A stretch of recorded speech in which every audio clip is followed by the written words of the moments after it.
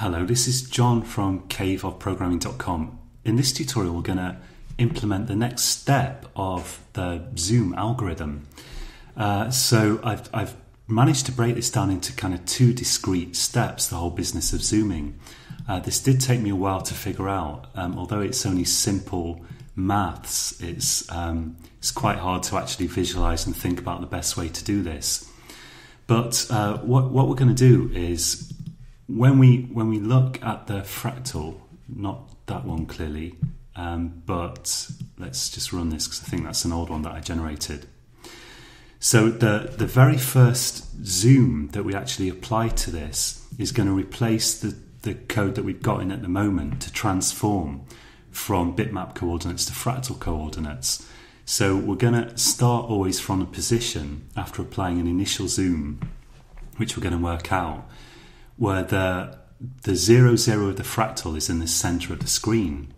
Now, when the user, or when you select a point on the fractal that you want to zoom to, we're going to calculate then what the new center point that should be in the center of the screen is, and we're going to calculate that relative to 0, 0. So if you click a point, if we take the center to be 0, 0, which the very first zooming will actually accomplish in a range. If you clicked a point that was, let's say, 100 pixels directly up from the center, then you'd say that the point 100, 0, because 0, 100, because y is 100 pixels up, is the new center of the fractal.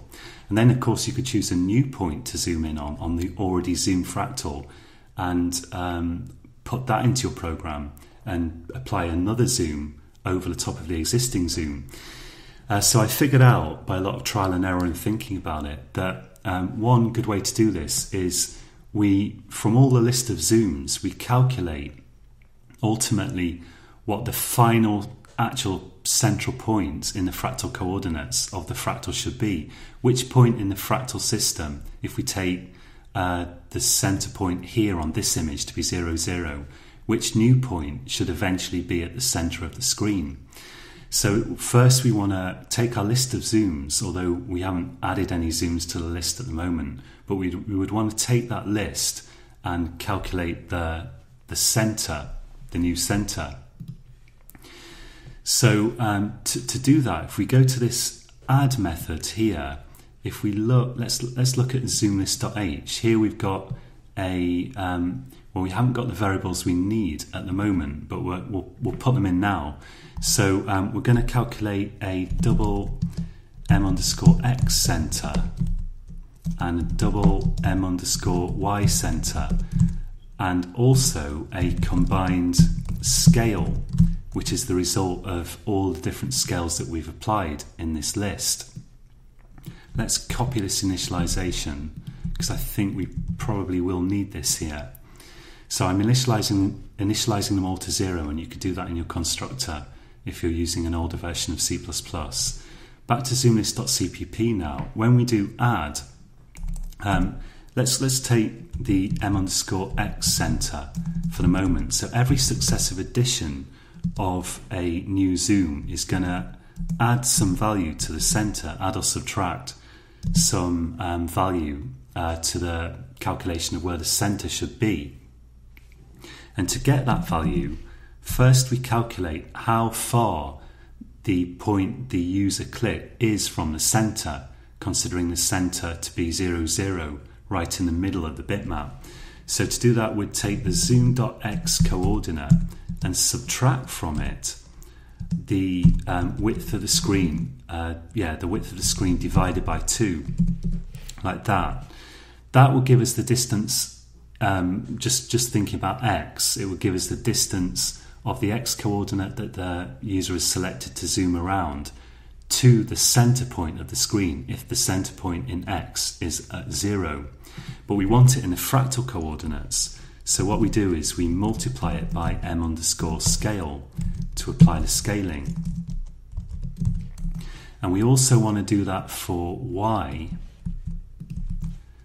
So we apply this to y as well. So this is going to be m_height multiplied by scale. And we also need to calculate a combined scale.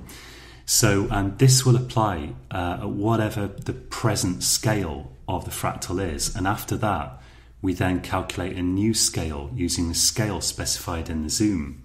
So to do that, we just say m_scale times equals zoom.scale.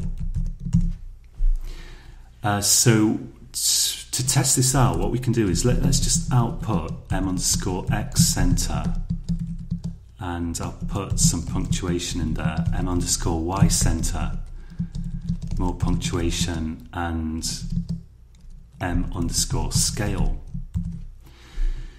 Now, let's also add an endlet or endl if you prefer, and let's go to our main.cpp and add in some kind of zoom. So the first zoom that we want to apply here is just going to be simply the one that puts that centers the fractal like this, and makes kind of 0, 0 the center of the bitmap.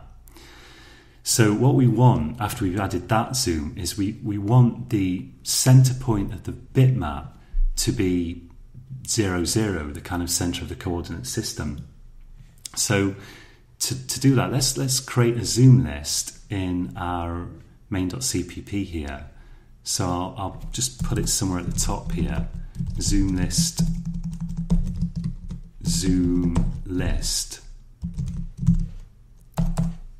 And then we can add a zoom to it. So we can say zoom.add, and we're going to pass it a new zoom, which it's going to be able to handle because this accepts a const reference here. That should be zoom list.add. So to get the x and y center to be 0, 0, if we go back and look at what we've done in zoomlist.cpp, if zoom.x was width over 2, then indeed this would all be equal to 0. And similarly, if zoom.y was width over 2, it will be equal to 0. So for the first zoom, let's just apply width over 2, height over 2, and I'll apply a scale of 1 for the moment, which would make the fractal incredibly tiny and right in the center of the screen. But just to do a bit of a test of this code now, I'll build this. So I've got some sort of error here, and that's just because in zoomlist.cpp now, because I'm using cout, of course I'm going to have to include IOStream, and I'm going to have to say using namespace standard. So let's build this and run it and see what kind of output we get from it. I've still got an error here. So when I construct the zoom list, of course, I also need to pass it width and height. Okay, I think we're through with the errors now. Build it, run it, and take a look at the bitmap.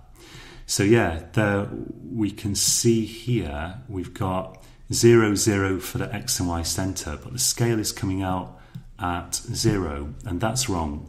What we want is when we initialize a scale, when we initialize a scale in zoomlist.h, let's set the scale initially to 1.01, because that will be the default scale. It will be no scaling at all, neither shrinking it nor reducing it. And then finally, when we run it, we see that the x center is 0, y center is 0, and the scale is 1. Okay, so in the next tutorial, we can go on to actually implementing the code that calculates this zoom, and we can use that to replace our scaling code in main.cpp here. So we've got this code that does the scale, and we can replace this with our new zoom algorithm after we've implemented just a bit more of it. So what we're going to end up trying to do is, initially with this particular zoom setting, we want to be able to scale from x and y and get results similar to what we're presently getting with this. To do that, you just have to implement the do zoom method. So if you want to have a go at that, certainly have a go at it and see where you get. I think it is really difficult, and I wouldn't sweat about it too much if it gets boring or it's just too hard, because after all, this isn't part of C++ as such. This is a very particular algorithm that we're trying to apply here. But if you can, if you want a bit of an exercise, and it is worth thinking about a little bit, try to implement do zoom in such a way that with the present zoom that we've already added, it will give you similar results to what we've got here. The only thing you'll have to change is, instead of having a scale of 1, you would need a scale. In fact, let's just do that now. Let's say 4.0 divided by width. So that's a more realistic scale that should actually show the fractal on the screen. And if we set that like that, or we could say 2 divided by height or whatever, but something like this would give us a sort of realistic scale. And then you should be able to get the same results out of do zoom that you're currently getting from this. So have a go at that. Maybe just have a bit of a go at it, have a think about it if you feel inclined, and then I'll show you how to actually do it in the next tutorial. So until next time, happy coding.